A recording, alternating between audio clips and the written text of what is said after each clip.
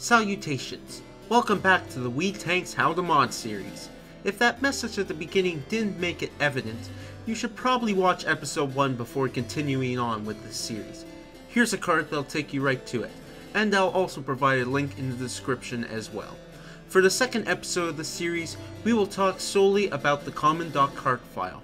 We will talk about the different parts of the minigame that the Common.carc file applies to, discuss in detail how each of these elements work, and how we can perform our custom edits to each of them. There's a lot to talk about with the Common.carc file, so let's get started. To begin, we should probably go through how we can access the subfiles that are contained within the Common.carc file. You see, it's helpful to think of the Common.carc as more of a compressed folder than as a singular file. Think of it as Nintendo's version of a zipped file.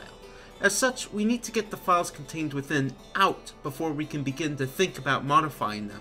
Now, you can use Brawlbox, or Brawlcade in this case, to access these internal files. You can even export and or import them at will, so this seems like the right program to use, right?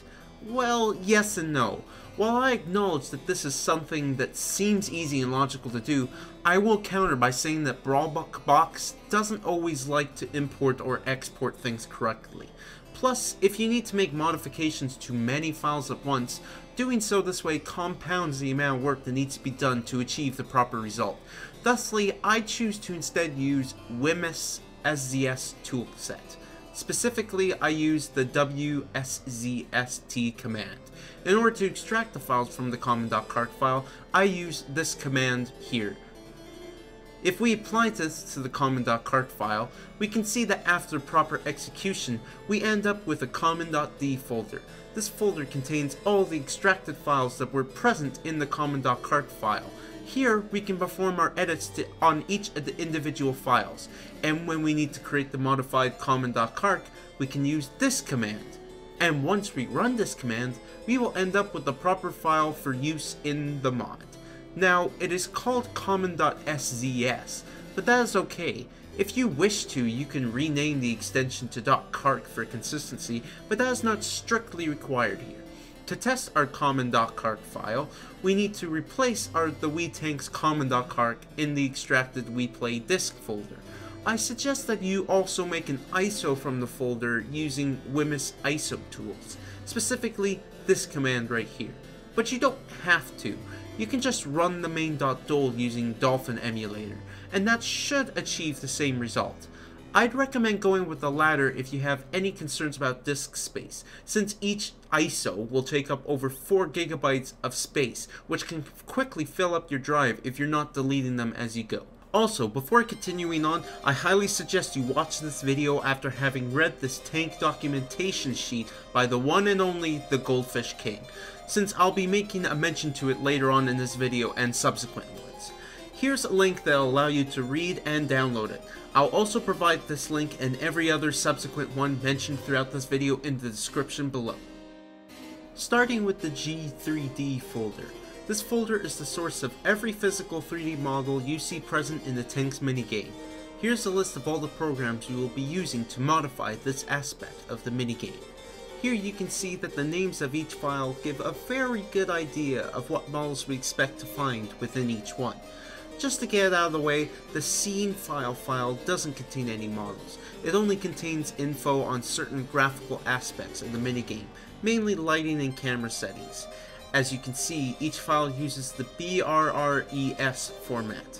For our purposes, Brawlcade works great for these files. Although do be warned, it doesn't handle everything perfectly well. But, you know, you just sometimes have to expect that. Now, as for how we are going to change these files, we first need to come up with some 3D models to use in place of the old ones. So we need to come up with some ideas on what kind of tanks we want. Here's a little insight from my mod, Wii Tanks Christmas Edition, on how I came up with the ideas for my tanks. First, I need to come up with sort of tank ideas.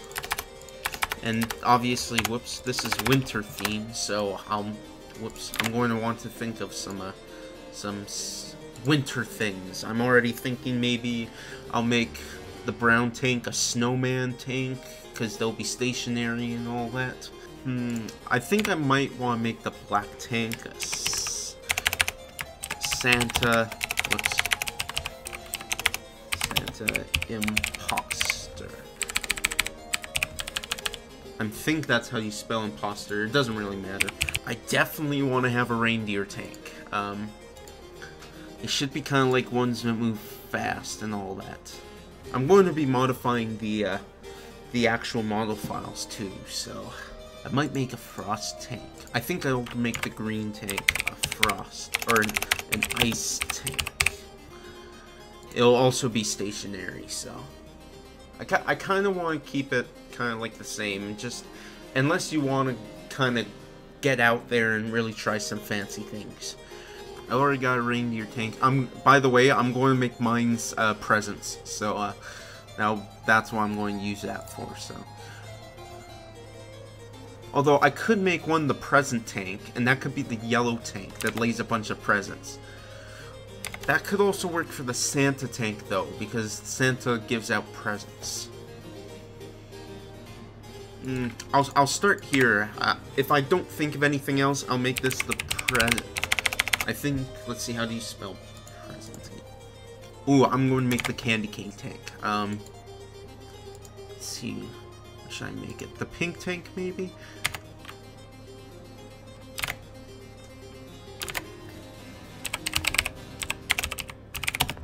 I'll leave it at the pink tank for now. Order doesn't really matter so much. I'm going to make it the marine tank. He'll fire the fast bullets. Oh, I was going to make an elf tank. The elf tank should move fast because it's going to be a small tank. I'm going to make it a little smaller. I'm going to make the white tank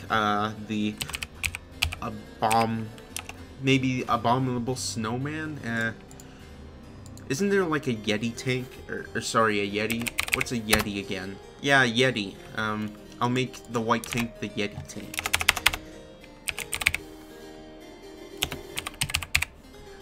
The white tank will be a Yeti tank, and the Yeti tank will be bigger than all the other tanks. Maybe I should switch the reindeer and the white tank. Or, sorry, the reindeer and the Yeti tank.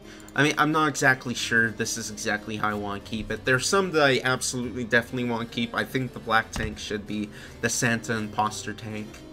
So, but, I'll just write it down here. The elf tank. Now I've got one left. This might not be so traditional what I'm going to get here, but maybe I'll find a pathway to some awesome idea or something like that. You never know. Could make a mistletoe tank, gingerbread tank. That people might confuse that with the reindeer tank. They'll both be brown. So I'm thinking about all the different Christmas things I've ever seen. Maybe there's something that'll pop out. I could just call it the Santa tank. I'm not sure what exactly I'm going to call it, but I know exactly what I want it to look like. So I don't really want to make a snow tank because I already have an ice tank, so that kind of solves that. I'm going to make sure to put icicles on the model. I mean, that gingerbread tank's kind of sticking out more and more. Again, though, I don't know how exactly I'm going to make it. A tree tank? Nah. Maybe a mistletoe tank. Like I could add a little texture of mistletoe or something like that. Color it green. How many green objects would I have? The elf tank would be part green. Present tank I could make any color really. Yeah, I guess I don't really have enough, or literally any green. Yeah, in that case I'll make it the... make sure I spell this right. Oh, it's holly. Okay, I'll call it the holly tank then. Alright, so there's our tanks list. I'm not concerned at this point exactly what their special abilities are going to be and all that. Just coming up with ideas. Once you have a general idea on the kinds of tanks you want in the game, you now need to bring them from concept to reality. For this, I like to use SketchUp, just because I've been using it for 8 years at this point. But any modeler of your choice should do, just so long as you can still import it into Blender. That'll be important later. If you want to work within the confines of the original models, you can simply export them from the respective res file using Brawlcrate. make sure to export it in a .dae file, since it is more compatible with other programs than the MDL0 type. Once you have finished designing all of the models you wish to use, you now need to export them from your modeler program into Blender. Now, just quickly going to mention here, you don't have to use two separate programs here, since Blender does allow you to edit your models from within. So if your main modeler program is Blender, then kudos to you. Anyways, once we have our model in Blender, we are going to need to specify a few parameters before we import our final DAE into Brawl Crate. For my purposes, I just imported the original DAE from Brawl Crate into Blender and replaced the mesh with my own mesh I designed, and then simply set the vertices to be controlled by the proper bones. I'd recommend doing it this way just so you can keep the bones and material shaders intact. Some aspects of the model that we can specify here in Blender are bones, materials, vertices, normals, UVs, colors, objects, and textures. Side note, by colors they are referring to something called vertex colors. It's a little complicated to explain, but here's just a few examples on what you can achieve with proper vertex coloring. After we have specified our parameters, we can now export our final model to a DAE and can now go into Brawl Crate and take our desired 3D model and replace it with the DAE we just created. Now, you'll probably notice that our model doesn't look like it's shaded properly. That's just because when we replaced the model, we also replaced the shader with the one that was used in Blender, which unfortunately doesn't work quite so well on the Wii. So we'll need to make some changes to the shaders in Brawl Crate to make it look right. Now, if you want to make this really easy, you can simply export the old shader and use it to replace the new shader with the old one. I mean, it's what I did, and my tanks turned out not so bad, so... Now, if this seems a little bit loose-ended, that is because it unfortunately kind of is. You see, I'm not an expert on the BRRES format, and I certainly can't tell you what all of these options do. So I'd suggest that you take a look at this video that goes a bit more in depth about the whole model editing process for Brawl Crate. This video should help you avoid many of the long and never-ending issues I encountered trying to get my models looking right and proper in the game. So that'll be good for you. And before we move on to the next aspect of the Common.carc file, I want to quickly mention that when it comes to the mine, you don't want to remove the original dome mine from the model file. This is because the mine explosion actually uses the domed mine for rendering the fireball. The game just uses the specific mesh, changes the texture, and scales it up in size when the mine explodes.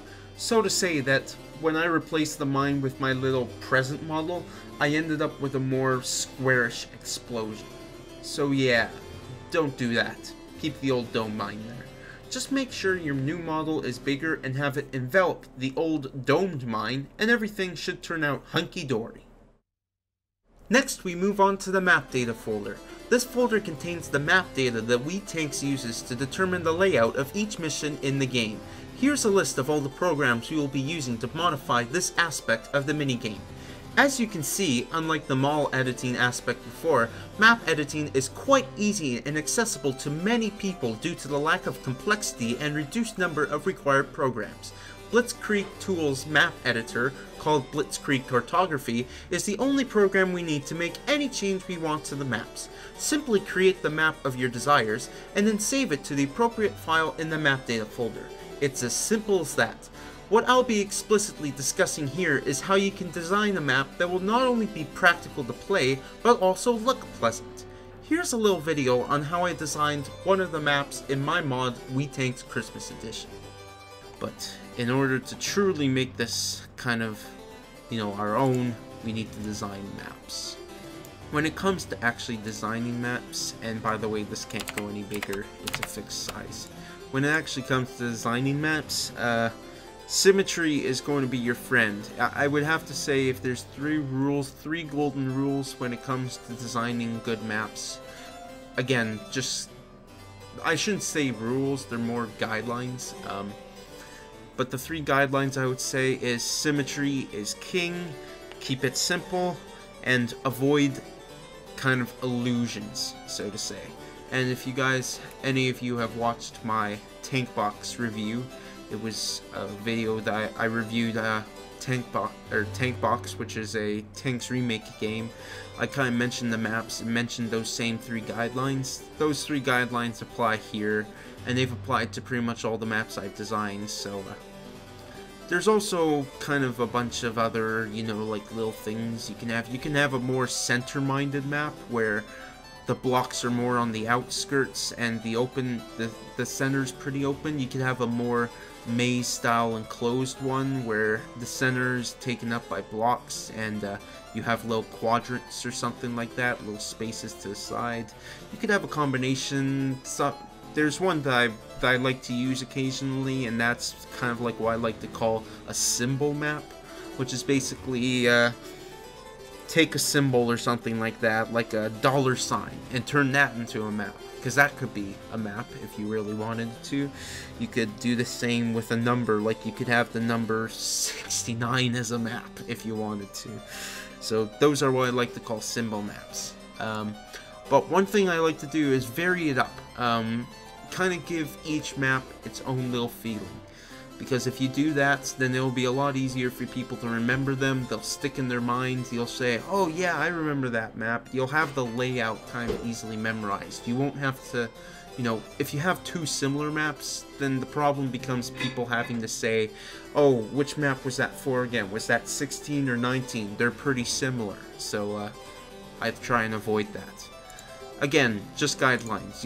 If you want to build like a map that has the craziest balls to the wall thing, then go ahead and do it. This is just the way I design maps, and as far as I'm concerned, they seem to work out pretty well. I get pretty good replies for or pretty good responses to the maps I make. So, just saying. Anyways, I'm quickly going to go through. I've already been thinking of a few ideas on maps. You kind of want to have an idea of some maps are more specially made. Like you might say, oh, this is the kind of tanks I want on this map, and this is how it's going to look. And you can do that. Absolutely, you can. One thing you have to be careful of, though, is what happens when you do possibly randomized ones. Because if that map that you specifically designed is included in one of those randomized maps, then there's the possibility you could get something that you never intended and could turn out to be way harder. Like I would say there's the 2 main ways you can increase difficulty is through the tanks and through the maps. And actually when I say that out loud, basically I'm saying that basically what I'm referring to is that those are the only 2 things that you can change the difficulty with. Like you can have some really hard tanks, but if the maps kind of give all the advantage to the player, then that helps bring the difficulty down quite a bit. And likewise, you could have some pretty easy tanks, but then put the player in a really bad situation and surround them from all angles with tanks and all that, and the map makes it really hard. So and there's a bit of a delicate balancing act here. So anyways, what I'm going to design first is the mission 1, because that's just where I'm going to start. And one important thing you have to remember about the first mission map is that it always starts out with that little ribbon at the bottom that takes up like the lower portion. Whoops, this is the wrong one.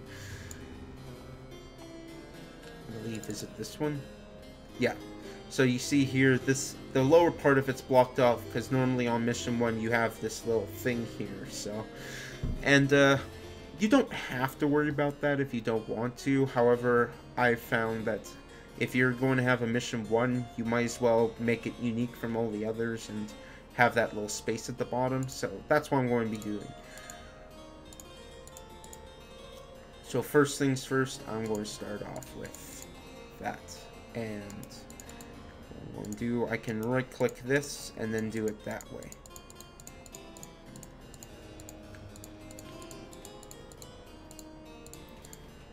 So now that's all good.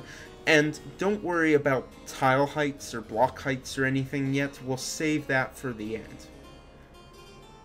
So now, let's see. How do I want to go about this? Maybe we could do it every, just the 6 here. yeah, I like that. That works. And this, since this is the beginner map, or like a tutorial map, we don't have to do something so fancy.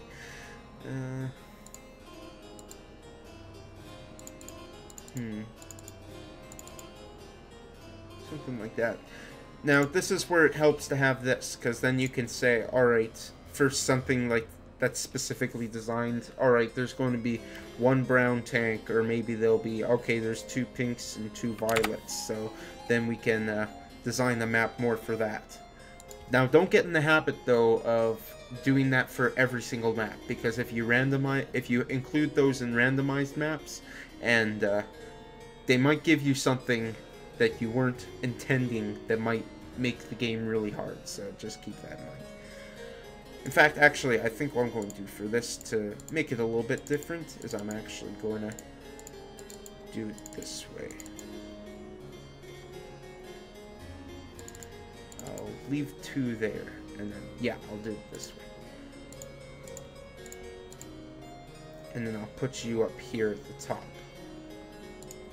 Or should I put you in the middle? If I put you in the middle, then...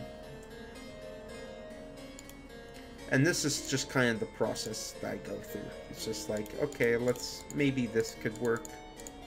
Like, there's very few instances where I already have it set out in my mind. Exactly what I'm going to do. So, just kind of tinker around a bit and see what tickles your fancy, so we could do that, and then we could put our single tank right there. And maybe we could put some holes on the corner. We can put 2 there and 2 there. No, actually, they will go here. And this will work better in here because it's in the direct center. If I move these back here, that gives you 5 here. We could put 5 there. Whoops. Just get rid of these.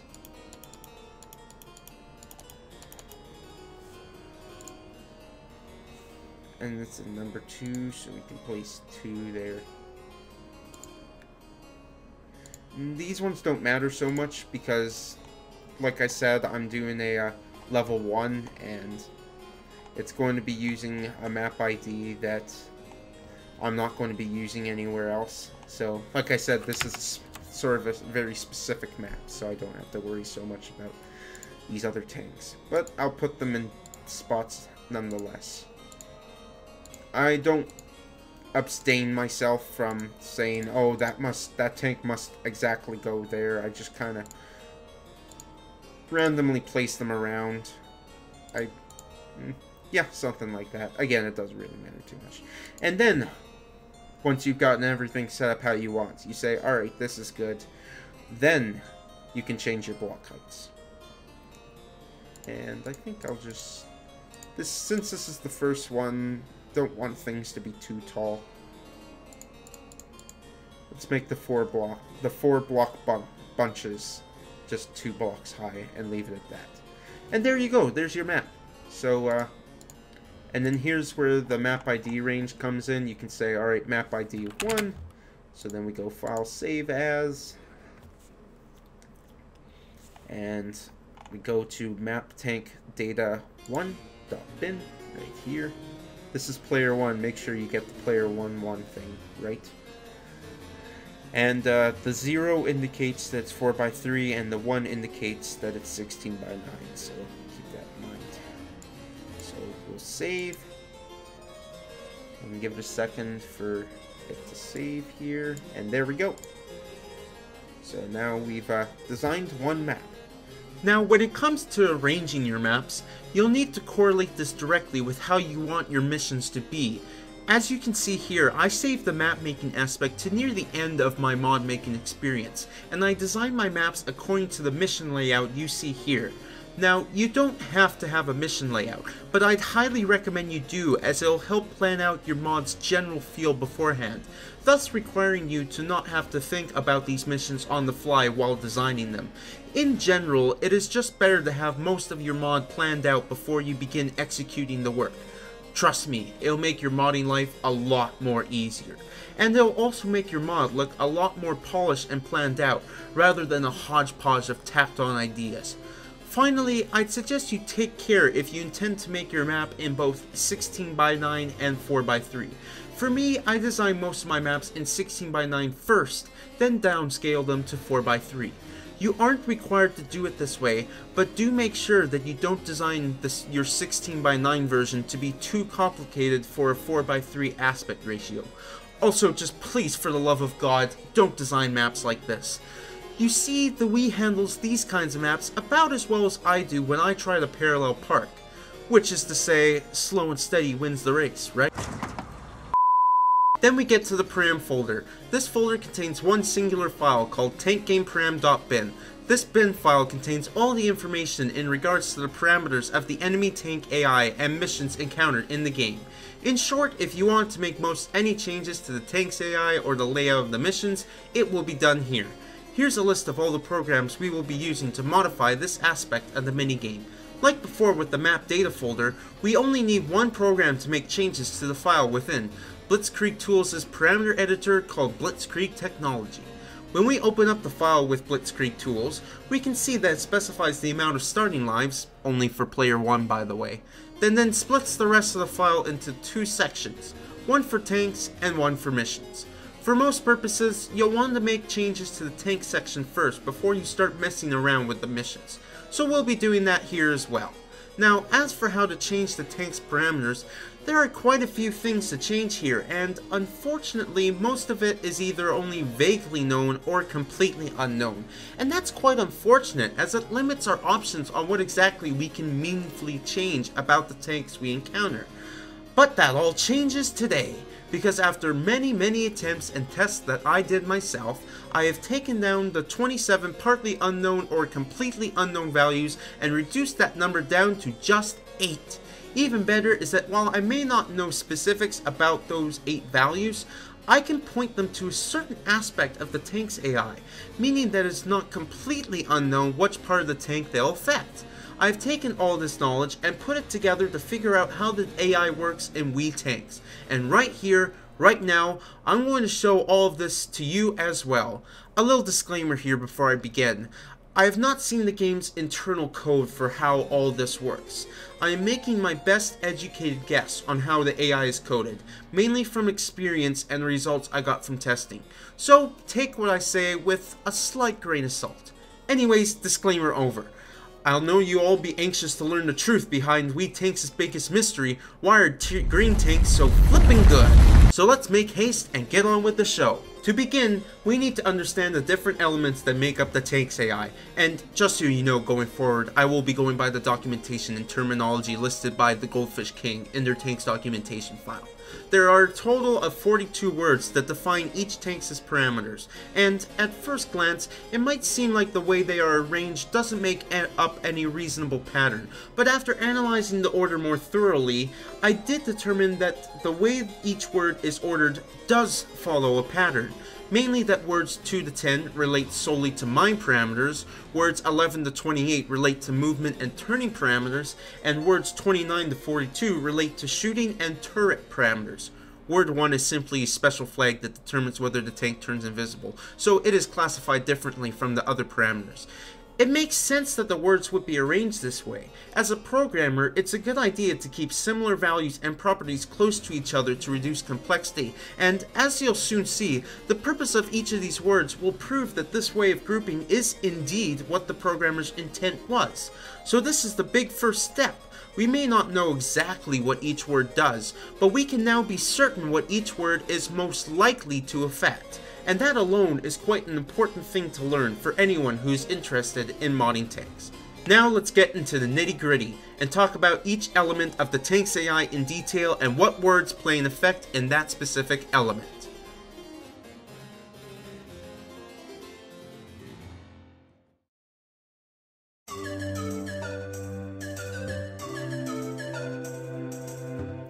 Let's begin with the simplest aspect first, the turret movement. The turret movement defines where the tank is currently aiming its turret. It utilizes words 29, 39, and 40. Let's now go over how the game's code uses these words. The game first begins by setting an initial target to the player's current position. Note, if there are 2 players, it sets the initial target to the closest player. The game then offsets this target away from the player using RNG, but it will always remain within the target location max angle value, also known as word 29.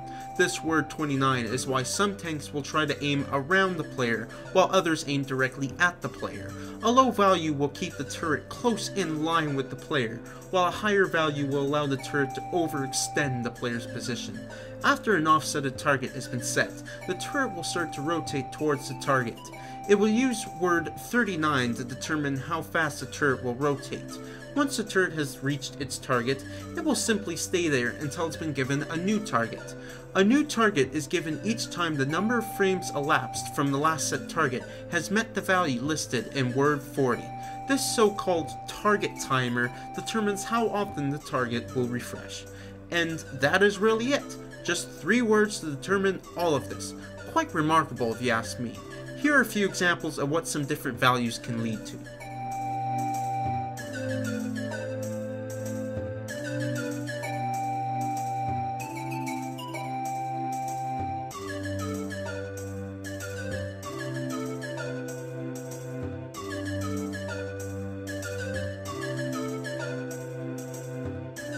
Now that we've determined how the tanks are programmed to aim, let's now determine what makes them shoot. The shooting algorithm utilizes these words listed here. Of these words, I am currently unsure of what word 31 is for, so I'll leave it out of the equation for these instances. First, we must start by taking the current angle of our turret and drawing a line out from the end of the barrel towards the first wall we meet. We then create a detection zone for both the player and AI tanks. Words 32 and 33 specify the max angle of this range, similar to word 29 for the turret movement. Now, for most purposes, words 32 and 33 are the same, but for visual sake, they are made different here. When a player tank is inside their specified detection zone, the tank will be given the go-ahead to shoot. If, however, an AI tank is present in their detection zone, then the tank is abstained from ever shooting. That is until the AI leaves the detection zone. Also, word 41 acts similar to word 32, except that it specifies a radius around the tank, rather than an angle. It acts the exact same as word 32. If an AI tank is present within the zone, the tank won't shoot until the situation has been resolved.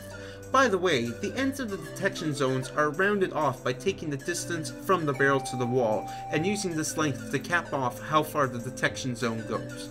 Also keep in mind that the number of ricochets plays a role in this shooting calculation as well, because these detection zone calculations are also performed on those ricochets as well, minus the AI detection radius, which only happens at the tank's current location.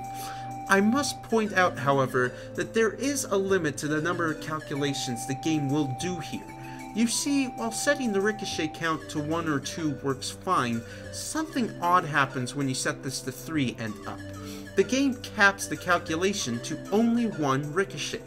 This essentially makes it a little bit stupid to set this number above 2, as the lack of calculations means that the game can't even calculate as good of shots as a tank that has 2. Also, this disjointed relationship between the calculations made for shooting a bullet versus the amount of ricochets the bullets actually make means that it becomes exponentially more likely that the tank will accidentally shoot himself or one of his friends, because it cannot calculate the extra ricochets that it needed to know if it was actually going to hit itself. And before you ask, no, I don't know what code causes this, nor how to get around it. TLDR, keep this number at 2 or below, and only set it above 2 for very, very special cases.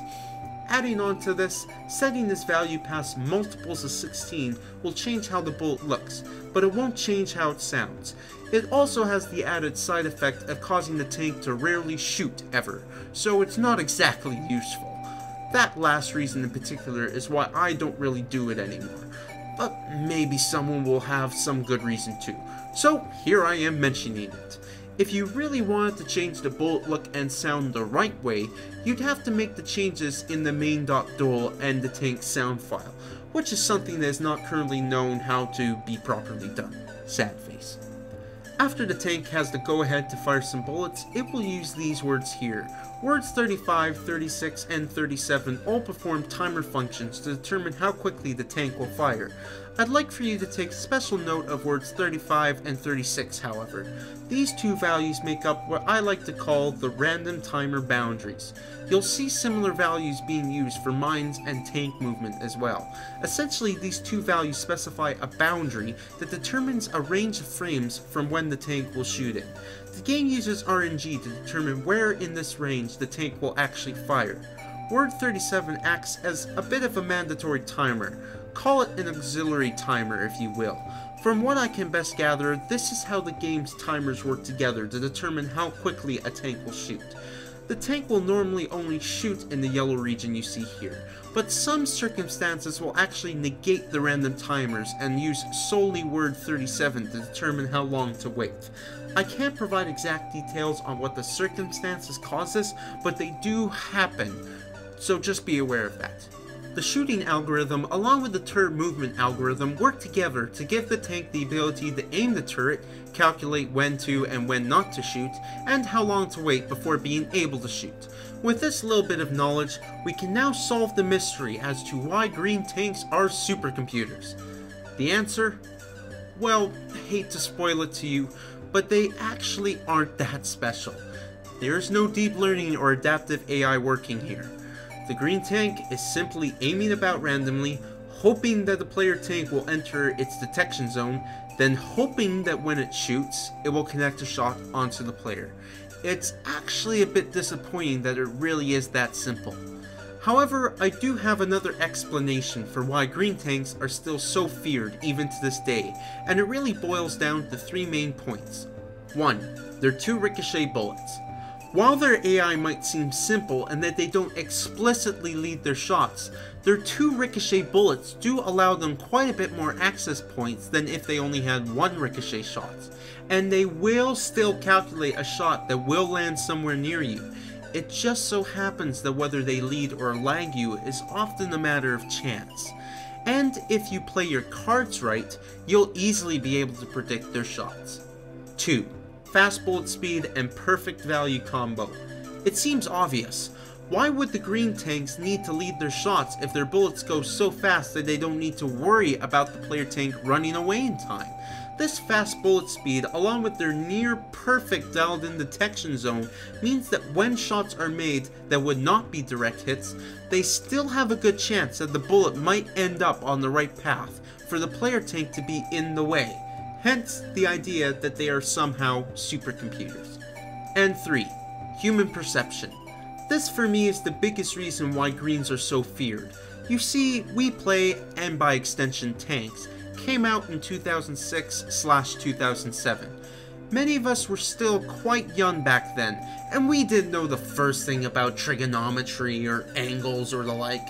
So when our little selves got destroyed by these little green monsters, we started to remember them, not as pushovers, but as gods of calculation. And while many of us would be way better at avoiding green tanks today, that little experience we got when we were young has remained with us ever since. It left a lasting impression. We will warn others of the horrors of the green tank, and as long as we do, the green tank will continue to reign supreme. Now where were we? Oh yes, the tank's AI. I'll now cover the other main element of the tank's AI, mainly the movement process. The tank AI movement process utilizes these words here. Of these words, I am unfamiliar with words 20, 24, and 25, so I'll again leave them out of this. Now, unlike the shooting and turret algorithm before, I don't really have the process nailed down here, so instead I'm going to just list what each word affects when it comes to movement and leave it at that. Starting with words 11 and 12, they specify the acceleration and deceleration, in that order, of the tank. Pretty simple, no further explanation needed. Word 13 describes the maximum angle that the tank can randomly turn to when following a path. You see, when the tank determines that it wants to turn, determined by the random timer boundary, aka words 14 and 15 coming up here, it will use word 13 to determine what the max angle of this turn can be. Essentially, it operates the same as how word 29, 32, or 33 does. Words 14 and 15 are, as previously described, the random timer boundary values for tank movement and require no further explanation. Words 16 to 19 have to deal with awareness of objects. To break it down further, 16 deals with AI tank mines, 17 with AI tank bullets, 18 with player tank mines, and 19 with player tank bullets. When one of these objects gets within the tank's specific radius value, the tank will enter survival mode, during which the tank will neglect to fire bullets and try to run away from the threat as quickly as possible. If two threats are within the radius at the same time, the tank will give priority to the one that is closest to it. Word 21 determines the aggressiveness of the tank. Negative values will cause the tank to avoid the player, and will essentially push the tank out to the corners of the map, whereas positive values will cause the tank to try and get closer to the player tank. Nothing much else to note here. Word 22 is what I like to call the turning divisor. Essentially, when the tank has to make an abrupt turn, which happens when it comes into contact with a wall for a period equal to the range in words 14/15, it will try and split up this turn into a certain number of mini turns, rather than one big turn. The turning divisor determines how many times this abrupt turn, which will always be 80 degrees by the way, is split up. See this example here. When set to 1, the tank can only make one big turn at an 80-degree angle. If this value is set to 6 instead, the tank will instead choose to make 6 13-degree turns. And that's really all it does, although I should warn you, don't set this value above 10, because if you do, well, let's just say that the tanks will get really pissed off and delete themselves from existence. The last few words are pretty self-evident. Word 23 is the maximum speed that the tank can move, word 26 is the maximum speed that the tank can turn, word 27 defines the maximum turn angle that a tank can make without having to stop and pivot, and word 28 specifies how far away tanks will remain from touching any wall/obstacle. Although this doesn't affect a tank that is in survival mode, keep that in mind. And that is really it for the movement process for the tank's AI. But don't worry about those words I'm neglecting to mention, I'll get to them at the end here. And finally, the last and least known aspect of the tank's AI, the mine laying process. Unfortunately, this part of the tank's AI seems to be the hardest to figure out, and a lot of it I've had trouble figuring out. Like the movement process, I can't figure out how the mine laying process works in a nice and organized way. So I'm again going to have to do this like before and simply tell you what each word does and leave the rest up to you. I'll start with word 3, which simply lists the maximum number of mines that the tank may have on the screen at once. Do note that the game does have a hard limit on the total number of mines that may be had on the screen at once, 16 to be exact. If 16 mines are on the screen at once and the tank tries to lay another one, it will not work. Words 4 and 5 act as the random timer boundary values for mine laying, so no further inquiry to be made there. Word 9 is an auxiliary cooldown timer and acts similar to word 37. Recall that word 37 acts as a bit of a mandatory timer and is allotted with words 35 and 36. Likewise, word 9 works in the same routine with words 4 and 5, so as long as you understand what word 37 does, you'll know what word 9 does as well. Finally, word 10 is an immobility timer. When laying a mine, a tank will remain immobile, unable to move, for a certain period of time. Word 10 describes how long this time is in frames. Word 42 does the same thing, only for shooting bullets rather than mine laying. And unfortunately, that's all I've been able to nail down about the mine laying process. Even worse is the fact that most of this is already sort of known. Apart from the confirming that words 4 and 5 are timer boundaries of some sort, the rest was already known beforehand. However, I do have some ideas on what the other values would be for, and that's what I'm quickly going to do here. I'll be providing my 2 cents on what the remaining words might be for. For mine laying, words 2, 6, and 7 are all likely to do with radiuses and maximum angles of some sort. I say this because of the fact that all of the values in these words are of floating point type. Floating point values are typically associated with elements that often deal with non-integer variances. Simulations often deal with such values. Other such examples in our case include radius values, angle values, and position values. On the contrary, integer values, examples include signed and unsigned 32-bit integers, are all used in instances where exact non-fractional values are of paramount importance. Such examples are putting the cap on the maximum bullets, /mines, /lives, frame counting, frame timers, etc.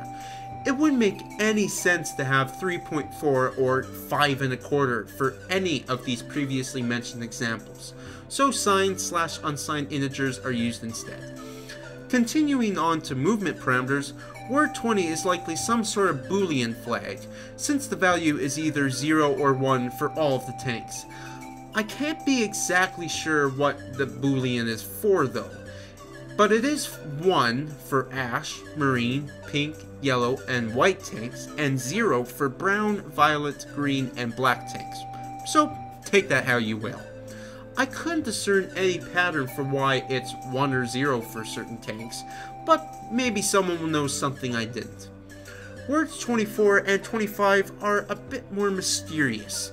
They are treated as floating point numbers, so they likely have nothing to do with timers. It's possible they could be for radius values, but I can't be sure. They seem to be a little too small for such purposes. It also doesn't help that the values are the same for all 9 enemy tanks. Compounding to the mystery, the Goldfish King says that word 25, quote, seems to affect tank speed. Tanks get slower the farther from 0.85. Now, weirdly enough, I couldn't replicate this result no matter what I changed it to, so I honestly have no clue anymore. If anyone else watching this has any ideas, I'd love to hear them in the comments below. Our last unknown word pertains to shooting and turret parameters, word 31. Like words 24 and 25, I can't say with what I'm about to with confidence, but I'm itching that word 31 has something to do with angles, since it is first and foremost a floating point number, so no timers or counters, and second, that it is by default too low to make any meaningful difference as a radius value. If it is an angle value, I'm still unsure about what exactly it would be doing, since it's the same for all 9 enemy tanks, and it's pretty tight, even for angles. So yeah, if anyone else has any ideas or tests of their own to provide the explanation, once again, I implore you to post them in the comments below. We will all be grateful. And with that, we are finished explaining the tank's AI to the best of my current abilities. Now, I expect that as time goes on and people learn more about Wii Tanks and its processes, we will learn more about these words and how exactly the game uses them.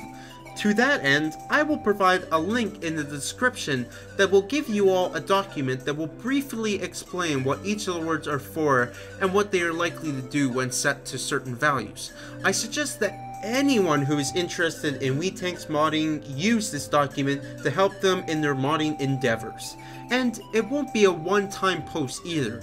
I'll be constantly updating the document with new information whenever I catch wind of it. So always be sure to check in and see if any new info has been included in the document. And before we move on to the second part of the parameter file, the mission side of things, here's a little clip that shows me coming up with the values that I used for one of the tanks used in the Wii Tanks Christmas Edition mod. Alright, so now it's going to be time to come up with some new tank parameters. This is probably one of, apart from changing the actual levels, one of the most important things that you're going to want to be doing for making your tanks mods. So I'm using Blitzkrieg tools, as you can see, and I'm going to quickly pull up under my documents my tanks list. What we're going to be doing is kind of refining this a bit. As you can see, I defined kind of the bullets and the mines and just general movement ideas, and but now when we're actually editing these values, we're going to get specific.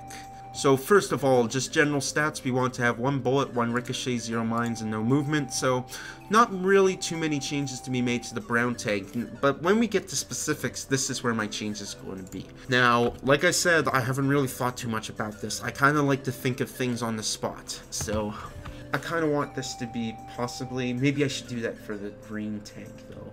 No mines, so not changing this. Can't change word 2, that's mines. See, I don't know what 24 does. I do know what 28 is, though. Yeah, specifies how far away tanks remain from touching a wall. That's movement, so it doesn't really matter. This has to do with basically aiming, so angle offset can be offset from it. So it's basically, will the tank lead shots or not? That's kind of a short answer to it. If I make it 90 degrees, I don't think it should really go any further than 90. 90 degrees means basically here that the tank will only aim as far away as 90 degrees from you, so any further than that, then it's basically shooting behind you, which is a bit of a problem, so at least for this tank. Maybe for the green tank I'll make it more like 180, so that way it can see shots that it couldn't otherwise. Make it a bit different there. 31 is unknown. It's always been 5, so like the values that I don't know kind of don't tend to change much. So one thing I'm quite aware of is in the original, you know, tank shielding was a thing, because basically if there was an enemy tank right by you that the other tank was aiming at you, it wouldn't shoot at you because of this value right here. Basically, because it's the same as the player value, if there's an enemy tank that's basically right next to the player tank, it won't shoot at him. So I think maybe I'll make this 5. At least that way, so that if there's an AI tank within 5 degrees, it won't shoot. But if there's a player tank in 20, then it will shoot. It's a possibility that a player tank can use this to kind of aim at another tank and push them into the other one. I'm not concerned about that too much right now. I'd rather have a tank shoot at you than not shoot at you. I think I'm going to make this 30. Turning parameters don't matter, and everything else looks pretty alright. I'm actually going to make his bullets a little faster. And I'll make shot cooldown 10, actually, so same here. These have to do with whether they shoot, and it's mostly just timer related stuff. So let's keep it around something like that. Stun time doesn't matter because we're not moving. And lastly is turret speed. And this will kind of affect the majority of how your tank aims. I could have the turret move a bit slower, but then make this a bit longer. Let's make this 120, and then let's make this 0.075. At this point, these are just rough values. We're going to be play testing this to make sure that, you know, these tanks actually kind of feel like how I want them to. You should always play test your mod to make sure that it's what you want it. And that looks good for the brown tank, or as I call it now, the snowman tank. And basically we're going to do the same to the rest of these tanks and just modify these values.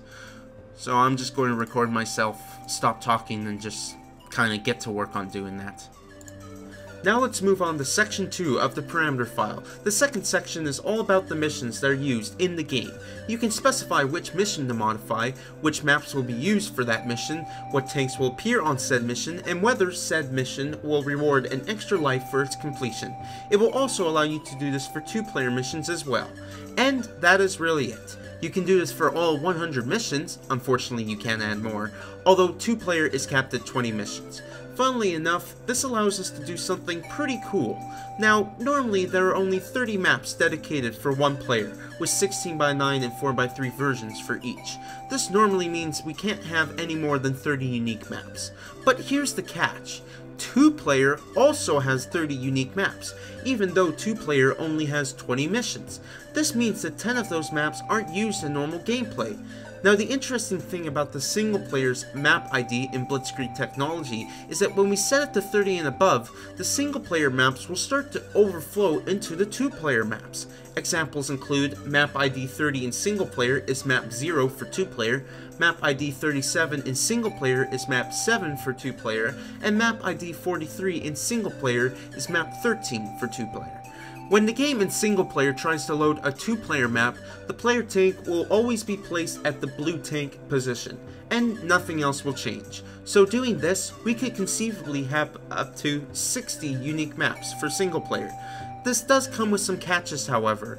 If the game in 2-player tries to load a single player map, the second player will be placed at the exact center of the map, even if there is a wall there. This could conceivably cause some problems. So if you have a map that you intend to use for both 1-player and 2-player, make sure you design it to work with both of them. By the way, overflowing the map ID past 2-player maps will only lead to blank maps, so don't do that. Finally, before moving on, as I mentioned before, I would recommend you save the mission parameters for last. For most purposes, you best figure it out after you've created all of your tanks and made all of your maps. If you don't do this, you may end up having to change missions if you end up making even slight changes to the tanks or maps later on. So just take it from me, save it from last. Oh, and also, creating a list beforehand of your missions isn't such a bad idea either. You know, just something to think about. Ooh, that was quite a doozy, wasn't it? Luckily, the last two parts of the Common.carc file aren't as complicated to explain. The tank_footmark folder contains the tread marks that each tank uses in the game. To edit these, we will need Wim's SCS toolset, specifically the WIMGT command, and an image editor of your choice. Now, I originally intended to use Wexel's toolbox to modify these. I mean, it's what I used to make the treads disappear for Wii Tanks Master, so it should work here, right? Well, no. I later found out that while it technically does read .bti files, the file type the tank treads use, it doesn't read them, well, correctly. And when it saves the file, it saves it in the completely wrong format, despite the program claiming it to be a proper BTI file. So I instead decided to go with Wim's SCS toolset. You see, Wim's SCS toolset has a command, the WIMGT command. That is able to convert the BTI file to a more standard image format, mainly a PNG file. And once we do that with this command here, we will end up with a PNG equivalent of the file we need to modify. Now all we need to do is open up the PNG with the image editor of our choice, in this case Adobe Photoshop, make the edits to the file, save the PNG file, and then use the WIMGT command once again with this line here to convert the modified PNG back to the BTI format. And that's all there is to it. Do note that you can't use color in these files since they are just meant to be an alpha/opacity map and don't use the chrominance info for anything. And finally, the last element of the Common.carc that we can modify, the basic tank bref and basic tank breft file, have to do with particles and effects. For the uninitiated, particles and effects are all of the flashy things that you see in the game that aren't models. So the smoke trail behind a bullet, those are particles. The explosion bits of the tank, same with those. And the rubble that appears when you blow up a wall, all of that and more is done with these two files here. For these files, Brawl Crate is all we'll generally need, although I do suggest that for more heavy, in-depth modding, you keep your hex editor nearby, as it may prove handy here. Now, I'm going to be completely honest with you all here. I have the littlest of clues about everything that's done here. I can say that the breft file contains all of the textures that the particles and effects use, and for this, using the replace button in Brawl Crate seems to work fine. But as for the actual effects file, the breft file, I'm a little lost when it comes to what exactly the process is. Most of what I learned comes from this wiki page that talks about the file format, and I highly suggest you read and understand this before going forward. Here's a link to check it out. Now, for my mod, Wii Tanks Christmas Edition, I only made two changes to this file. I made the block explosion bits to be blue to match the new texture I gave the blocks, and I removed the tank parts that are used when the tank explodes. I did try to figure out what changes the color of these bits for each tank. I assumed it was these animation subfiles here that does that, but I was not able to determine which one, if any, was able to produce the effect that I wanted. Even more troublingly, disabling any of these animations didn't seem to change the color in any way, so it's possible that these subfiles have nothing to do with that. I honestly don't know. I can't say anything with confidence here, so if you're going to make any changes here, make sure you know what you're doing. Also, the particle and effects files present in the 1.00 version of the Common.carc are slightly different from the ones in the 1.01 version. And what's better is that trying to edit some of them will cause Brawl Crate to crash too. So, you know, that's just even better. Honestly, I would advise you to stick away from changing much in this file unless you are 100% confident in what you are doing. Oh, and did I forget to mention that you should definitely read this page first? And with that, we have finished talking about the Common.carc file. Whew, this one was quite a long one. The Common.carc does deserve the detailed look though, as it is the main file that will change most of the elements of the game. You should now have a good understanding of the elements that are present in the Common.carc file and how you can go about modding them. Also, if you have any extra comments, questions, concerns, anything like that about the Common.carc, please don't hesitate to post a comment below and I'll see what I can do. Now, fortunately, the next episode shouldn't be as long, as it will be talking about a more narrow and straightforward part of the Tanks modding process. In the next video, I'll be going into detail about the file that deals with GUI and language elements in the Tanks minigame, the local.carc file. For now, thanks for watching, I hope you enjoyed, and I'll see you all next time. Adios!